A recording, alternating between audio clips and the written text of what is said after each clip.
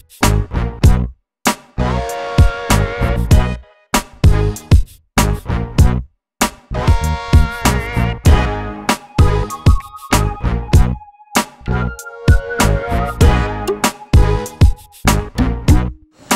good afternoon, everyone, and welcome to our conversation on prison gerrymandering.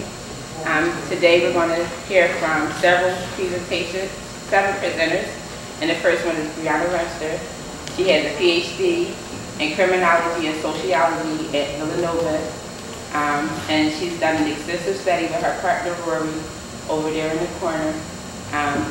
So I'm just going to turn it over to Brianna. Thank you. Thank you so much for having us today.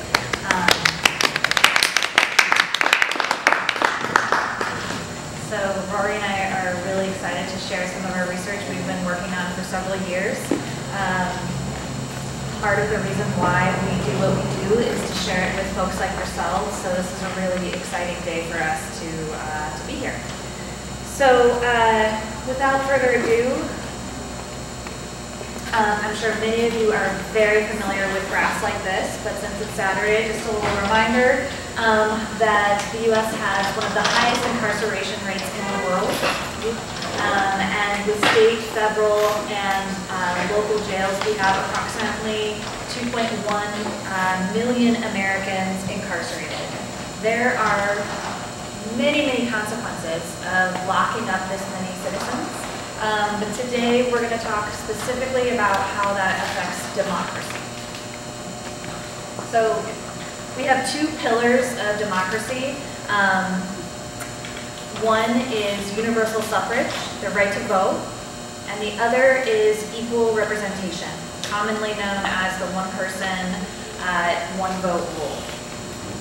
But mass incarceration threatens American democracy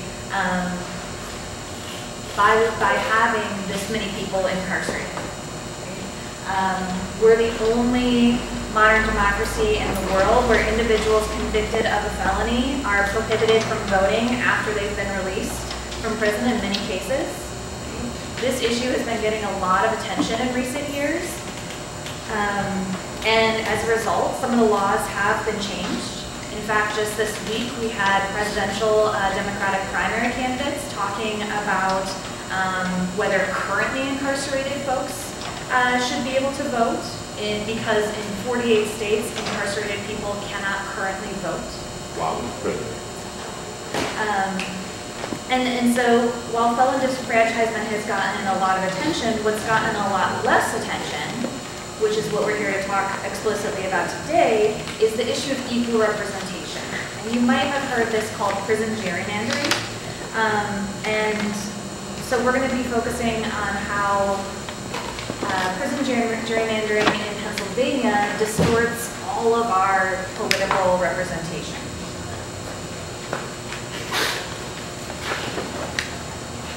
Okay. So,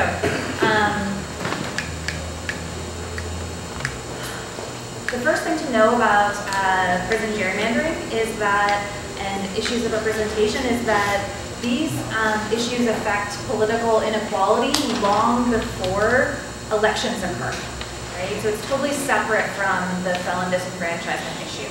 And as I mentioned a few minutes ago, it's a critical part of having a democracy. So, because in order to have democracy in a large nation state, we have to have equal representation, right? But as you can imagine, the issues of how do we define equal representation has pretty much always been contentious since the United States was founded. You might remember from grade school, the debate of that eventually became known as the Briefest Clause. Right? The founding fathers were arguing over how to count enslaved populations for purposes of political representation, and they eventually decided that enslaved persons would be counted as 3/5 as a person in order to draw political districts. Even after we passed the 14th Amendment, which was in 1868, we still had districts across the United States as well as within states that varied dramatically in size. It wasn't until the Civil Rights Movement when the Supreme Court ruled in the Baker v. Carr case that in 1962 that equal representation had to be defined as one person equals one vote. Okay? So that's how we define equal representation today. And so it's based on total population counts. You don't, importantly, under this definition, have to be eligible to vote, right? It's based on total population. And so even though incarcerated persons cannot currently vote in 48 states right now, including Pennsylvania, it's irrelevant for our purposes of political representation because it's based on total population counts, right? Can I get a quick clarification? Yes. When you make a statement that in 48 states, individuals can't vote, that means while they're in prison. Yes. Okay.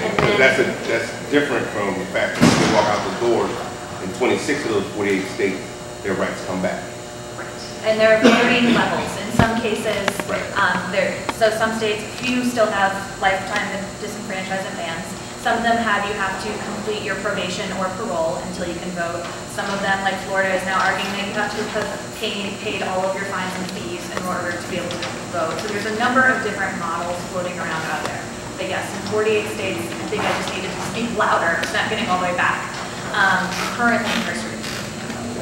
But for our purposes here, you're still in the population, and in terms of proportioning political districts, we count children, we count non-citizens, we count everybody for political apportionment, right?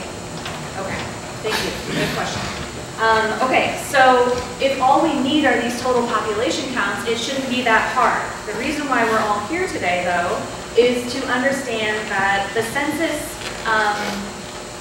counts people as residents of the correctional facilities in the districts where they are incarcerated.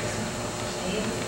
Why do they do this? Because they establish they have what they call a usual residence rule. And under the usual residence rule, it requires people to be counted in the place where they live and sleep most of the time. So under that usual residence rule, incarcerated persons are counted at the correctional facilities where they're incarcerated. This might not matter that much if prisons and incarcerated persons were randomly distributed across space, right, and across racial groups. In that case, it probably wouldn't affect political representation. But I'm sure, as all of you know, incarceration is heavily concentrated by both geography and by race. Most prisons are located in rural, predominantly white areas, while most incarcerated persons are originating from predominantly Black and Latinx communities in primarily urban areas. Up until the 1970s, so this usual residence rule has been in place since the census began in 1790.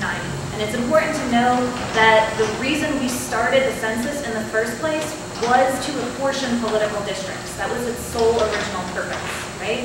But in 1790, when we started worrying about how to count mobile populations like prisoners, there were so few people incarcerated at that time that it didn't really have a meaningful effect on political representation. Fast forward to mass incarceration, and the census never changed how they count incarcerated people despite having several million Americans behind bars, right? So can I ask you before you go to yes. the next one? The usual residents, are prisoners usual residents just for the census, or their usual residents all year long when they're in these prisons? It is just the day that the census is taken, right? Which is part of what I know you're particularly interested in, because the census is only taken every 10 years, right? And most people the average incarceration sentence is under 3 years, right? So if you are incarcerated on the day that the census is taken, you were counted as a resident of that prison for the next 10 years for our census purpose. And that's the unconstitutional part? Hold on, we're getting there. All right, she's excited. So I want to take a quick look visually. I know it's a little bit hard on our gray background, but I'm a visual person, to show you some pictures of what it looks like in Pennsylvania. So we can look at, this is census data, and there's one dot per person This is looking in northeastern Philadelphia, so area that many of us are familiar with. And the census dot project means that one dot equals one person. We have to thank John Pfaff, who's a law professor at Fordham, for pointing out that we can look at prison location and the number of people incarcerated using this data. What I just want to highlight is that in northeastern Pennsylvania, people are pretty spread out, and yet you can see the dark green circle up at the top. That's Graterford Prison, and that's, as you can see, the green represents Black Pennsylvania residents. There are several thousand Black residents concentrated in District 150 in what used to be Graterford, which has now been renamed SCI Phoenix. And there's also another jail facility in District 150. So there are over 5,000 residents in District 150 in Pennsylvania right now who are physically incarcerated, right? So that the lighter green shows is Montgomery County Jail. So this is a district where we can see a very large portion of people are incarcerated, and the rest of the district is largely white. And is largely suburban. So let's look at a couple of others so you can see. This is District 88, which is Harrisburg area. SCI Camp Hill, which is the main intake facility for incarcerated men in Pennsylvania. Again, you can see the green line where all of the largely Black men, right, are being held in Camp Hill's facility. And you can see Harrisburg is a populous area, but it's still largely white, largely suburban, right? And you can see that all of the people of color are primarily concentrated in Camp Hill, right? And a whole bunch of people is what you can see when all dots are clustered together. You can't see this at all, but this is literally SCI Forest, and the reason why I'm showing you this is that it is extremely rural district in northwestern Pennsylvania. It is literally containing the Allegheny National State Forest, and right here in the middle of that really rural district is SCI Forest, containing several thousand incarcerated people that are mostly Black. You can see this is a little bit better because it's a lot more populated area, but this is Philadelphia's jail facilities, District 1. 3 of those 4 districts are in Philadelphia, and so the districts that are too large in Philly are Districts 197, Districts 79, and District 203. The only district that's not in Philly that gains too many people, that is constitutionally too large, is District 71, which is, contains Johnstown. So it's a city in an otherwise rural area. But importantly, when so those 4 districts in Pennsylvania represent 264,000 Pennsylvania residents who are not getting their fair representation, right? They're underrepresented. And because, again, this is concentrated along Black and Latinx communities, 100,000 Black Philadelphia residents are underrepresented because they live in these communities that are too large to be a district under the Supreme Court's definition of equal representation. All 3 of those districts, importantly, are majority-minority districts. So what that means, in order to fairly represent under the Supreme Court's definition, in all likelihood, it suggests that Philly would get another majority-minority district in order to satisfy the Voting Rights Act criteria, okay? Which is huge in terms of representation, to have a whole other majority-minority district. And can you explain it just a little bit more, the majority-minority district, to gain another one? What would that mean for Philadelphia? It would mean that you would have a whole nother representative arguing for you in the Pennsylvania State House. Yeah, another representative. That's what that we're supposed to have, but we don't because of what they're doing. That's what she's saying. Right. One person who is solely focused on, so a majority-minority district means it's a majority community of color district, right? The majority of the residents who live there are minorities, and because, yeah, so you're losing out on a whole person whose complete job and career is to represent your community's needs. Thank you. Those 100,000 Black Philadelphians that are living in these 3 districts that are underrepresented, that's 20% of Philadelphia Black residents. So 1 in 5 Philadelphia Black residents is not getting their equal representation under the constitutional ruling. Okay?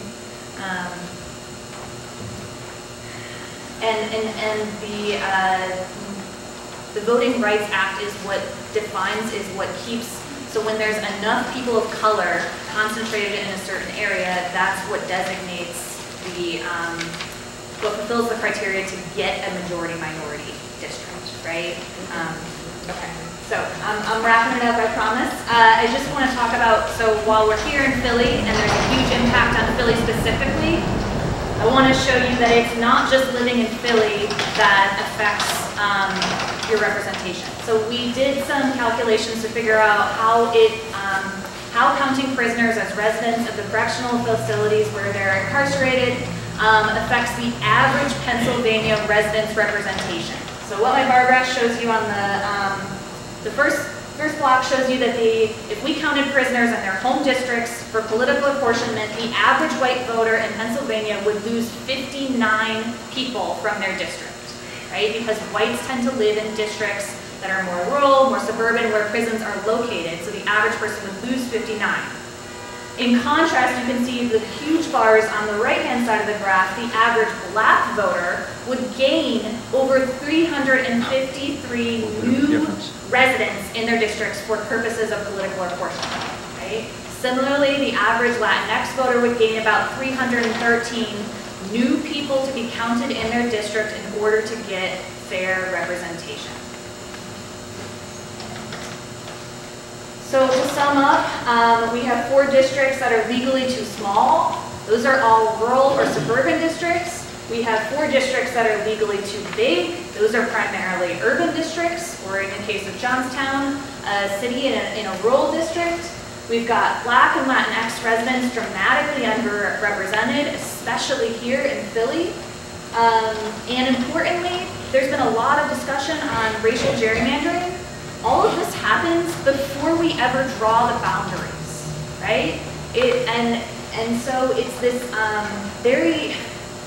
this is an intentional policy, right? We can talk for a long time about how some of the things that the consequences of incarceration, legislators argue that we just didn't think through and realize that that was going to be an outcome of having mass incarceration. This policy is not in that group, right? This is intentionally counting prisoners where they are not members of the community, which is hurting their home communities, right? So it's not that they're just missing from their communities, right? We talk about, how there are thousands of, Philadelphia men right now incarcerated. They're not just missing from their own districts, they're advantaging other districts, right? Other districts, making them more privileged, giving them more power and representation in the state legislature. Right? So all the fights that we had and the really important progress that was made in the 1960s with the Voting Rights Act, which helped advance fair representation for everybody, is completely undone by our system of mass incarceration. Right? It's achieving it in a brand new way. And for a while, we didn't even realize how big it was affecting us. And that's what Rory and I are trying to draw attention to today. So thanks very much for listening.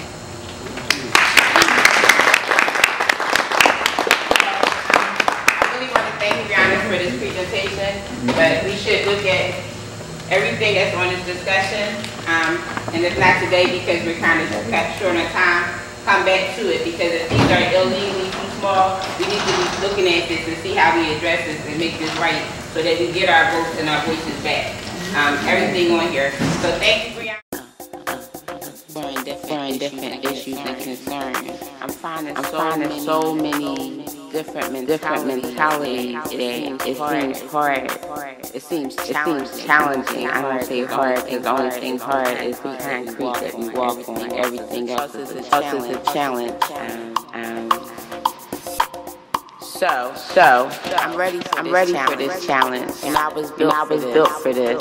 I think that we all have a purpose in life, and mine's to take on a task that most back away from. That impossible. People say it's impossible. I see possibility.